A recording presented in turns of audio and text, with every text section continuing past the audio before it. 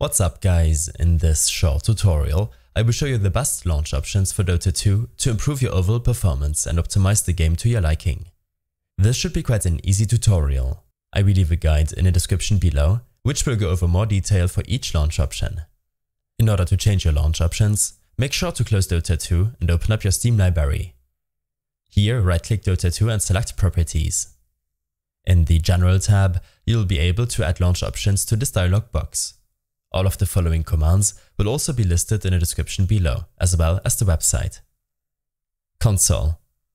This command will open up your developer console every time you launch the game. This can be very useful when using AutoExec files to see if your commands were properly executed. In case your console is disabled, then use the command con enable 1.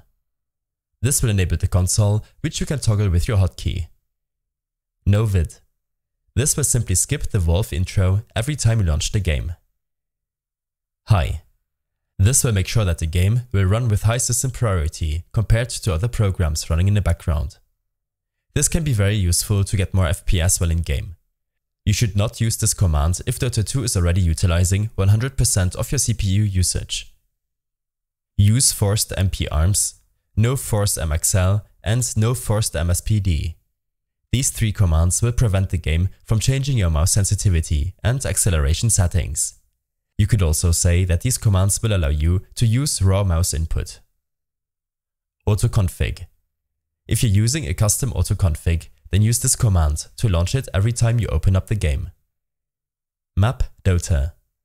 This command will load the map along with the game when you launch it, reducing the load time when joining a match.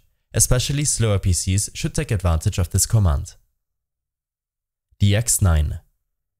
This command will force the game to use the DirectX 9 render API, disabling several prettier graphics options to increase your FPS. For low-end GPUs or outdated ones, this command can increase your performance by a lot. You should also be able to change your render API settings in your in-game video settings. Dota HUD Flip 1. This will move the minimap to the bottom right corner when playing the game. Dota Minimap Hero Size 1000. This changes the size of hero icons on the minimap. The default is 600. Dota Minimap Ping Duration 3. This changes how long pings remain on the minimap in seconds. FPS Max 300. This launch option will set a custom FPS cap when playing the game. 120 is the default value, and I suggest to set this option above your screen's refresh rate, but below the maximum FPS you can get.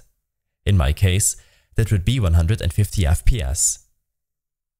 CL Show FPS 1.